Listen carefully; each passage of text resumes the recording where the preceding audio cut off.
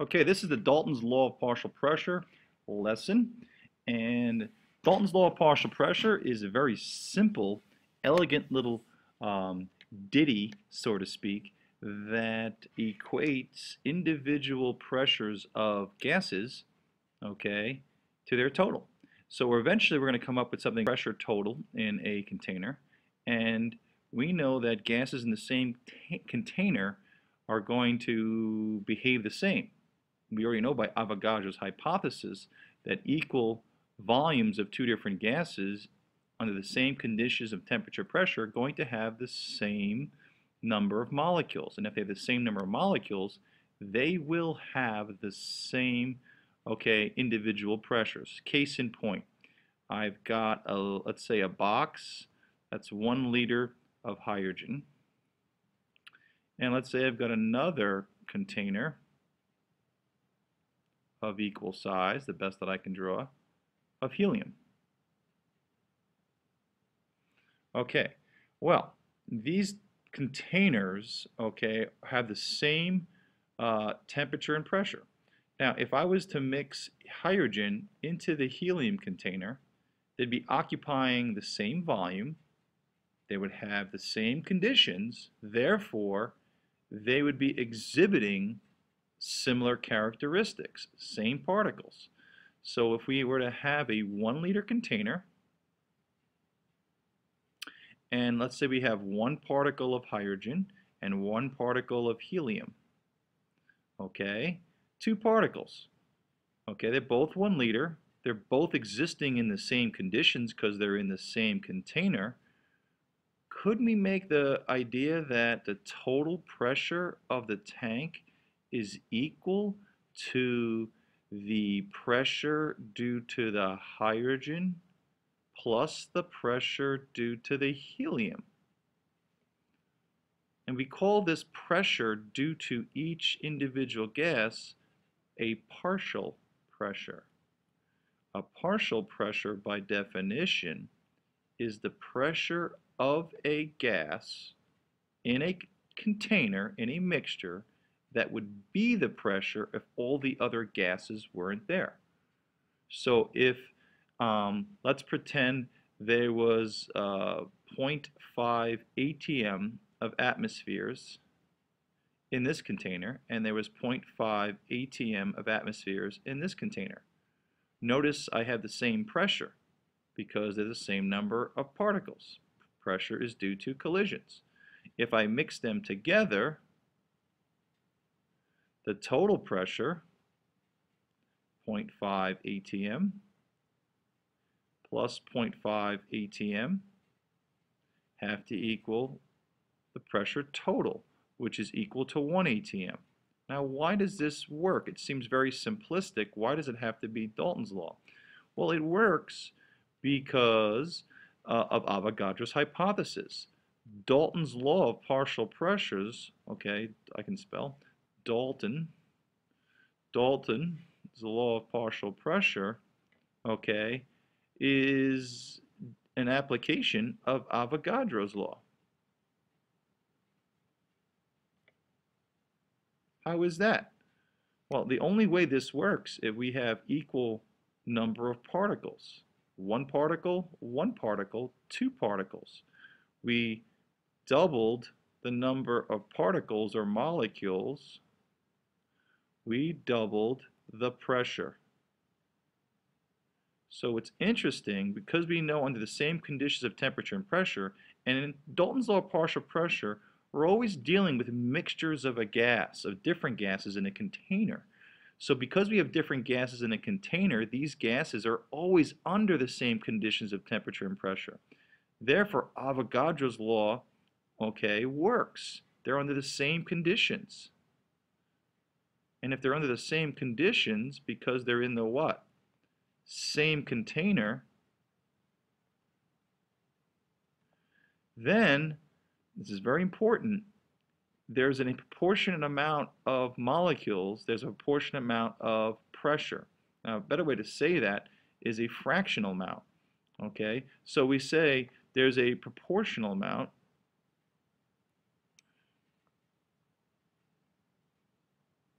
or a proportional relationship. Okay, it's a direct relationship here. Okay, pressure, okay, is proportionate to changes in volume. Pressure is proportionate to changes in moles. Okay, volume and moles are interrelated if the gases are under the same conditions, and they always are in a container. So we're going to come back to this proportional amount, and I like the word also fractional amount. And what I mean by the fractional amount is this. If I know, and let's go back to my original, if I have 50% of gas hydrogen and 50% of helium in this container, I don't know why I drew it over there, then 50% of the total pressure is due to the particles that make up 50% of the total particles, which is hydrogen. So these guys are 50% apiece. So that idea of fractional amount, okay, so what's proportional is how many particles, moles, and the volume they take up. Okay, very, very important. So pressure, volume, and moles are all proportionate in Dalton's law of partial pressures, where the total pressure equals the individual pressures. Why? Because we know that volume is equal to moles times a constant, Avogadros law. Okay, now let's derive this relationship, because Dalton's law is basically pressure total is equal to the partial pressure of one gas plus the partial pressure of gas B. Let's look at this a little better. Okay, let's take it apart. Let's look at a mixture of gases. What I mean by that is we have a container, and we have gas A and B gas. Now, mixed together. So if we draw it another way, oops, edit, undo. Okay, so we draw it another way. I have gas A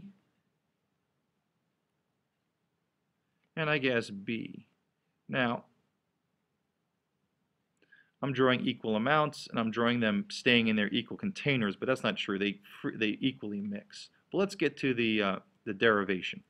So if I look at the pressure of A, PV equals nRT, and I look at what pressure is equal to moles RT over V. Now, what's going to be the same? All right, well, temperature is going to be the same. Volume is going to be the same because they're flying around the same container. They're not really getting in the way themselves because these guys are infinitely small, so they're both taking up the same container. If this is 10 liters, both gases are occupying 10 liters, believe it or not. R, of course, is a constant. What's changing is N.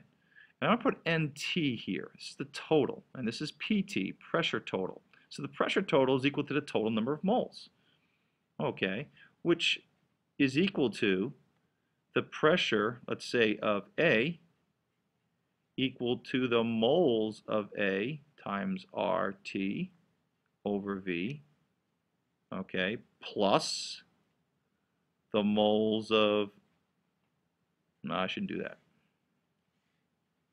Okay, total pressure is equal to this plus mole B RT over V. So that's what it equals. So this total pressure, okay, is equal to this. All right. Now, if you notice something, the RT and V are all staying the same because they're in the same container. So initially, or inevitably, these cancel out. So before we cancel these guys out, let's look what we got here. We have pressure total, which is the total number of moles in our container, is equal to this. Now, this is equal to the partial pressure. Let's get that out of the way. The partial pressure of A plus the partial pressure of B, right? Because this is equal to a pressure unit. So this is the pressure of A, PV equals nRT. This is the pressure of B. So that's where Dalton's law comes from. Understanding that this is PV equals nRT over V. So this is equal to a P. This is the pressure of A, and this is the pressure of B, gas B. This is gas A, and this is the moles of A. So that's where it's the moles of B. So essentially, pressure total equals the pressure due to A plus B. It may seem very simple, but that's the law. Now there's some more to this.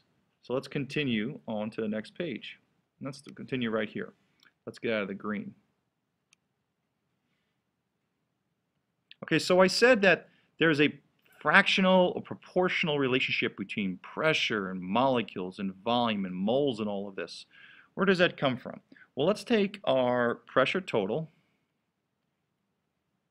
which again is equal to the moles total in my container, RT over V, and let's take my pressure of A, partial pressure of A, which again is equal to the moles of A, RT over V, and let's look at the fractional relationship. Look at the total pressure. Let's do NT RT over V, that's really PT, and let's have that, okay, and let's have, this is total, and let's have this be NA RT over V. What I just did, party people, is I've taken the total moles, put them on the bottom, and I took the part of A and put that at the top. So this is total, when you think about it, part over total. And what do I get here? I'm going to get a fraction. Okay. Now before we do that, let's cancel our fun. Let's cancel some stuff out here. Temperature cancels because they're under the same conditions of temperature. Okay. R. Okay. And we have the volumes. They're occupying the same space. So all of this cancels out to B. Okay. So to be equal the fraction of the moles of A over the moles total. Okay, and what does that equal? That equals some fraction. We call that a mole fraction, signified by big X of A. So this is the mole fraction of A. This is the fraction of total moles. Let's think about this for a second. If, in this case, half of the particles, therefore half of the moles, are A, then the mole fraction in this case would equal, okay, there are 6 particles total, or 6 moles, and I have 3. Let's just make some numbers up. I would get a mole fraction of A to equal 0.5. What does that mean? That means 50% of all my particles are due to A. So shouldn't 50% of my gas? So we're going to use this fractional relationship, mole fraction, which is nothing more than moles of one gas over the total moles. And this fraction of moles, okay, is going to equal the fraction of the pressure, or a fraction of the volume if you want, because of Avogadro's hypothesis. All right, so how do we use this? Okay, well, if I have let's go back to this. I have pressure of A, partial pressure of A, which is what this was, over the pressure total, okay, equals my mole fraction of A. Now, if you rearrange this and solve for partial pressure of A, algebra suggests that it's going to be the partial pressure of A equals the mole fraction of A times the total pressure. Very important relationship here. Think with me. If this is the partial pressure, okay, times by the mole fraction, that's really the percentage of the molecules, that's your total pressure. So think with me, what's the partial pressure? Well, if this is 1 atm, the total pressure, put that right there. What do you think the mole fraction here is? Well, just like I said, it's 0.5. So 0.5 times 1, the partial pressure of A is 0.5 atm. Notice the mole fraction does not have a unit. A fraction, okay, this would be 3 moles over 6 moles. Moles would cancel. So those are some very important relationships. Okay, let's quickly go to your Regensland ditto. All right, I thought about this really quickly. I'm going to make 2 lectures. So this is the end of the basics of Dalton's law of partial pressures, okay, its derivations. I would like you to try the Regensland ditto for besides this Dalton's law of partial pressures. Try 1 through 5, and I'm going to make a second video in my son's music lesson tonight for that ditto, and I would like you to try that, and then definitely try 1 and 3 of the honors land. Now the 1 and 3 is going to incorporate especially this idea of mole fraction, okay, times the total pressure. So try that on your own, and I'm going to have a quick video, the second lecture. There will be no form tonight on how to go through those questions and maybe give you a glimpse, okay? All right.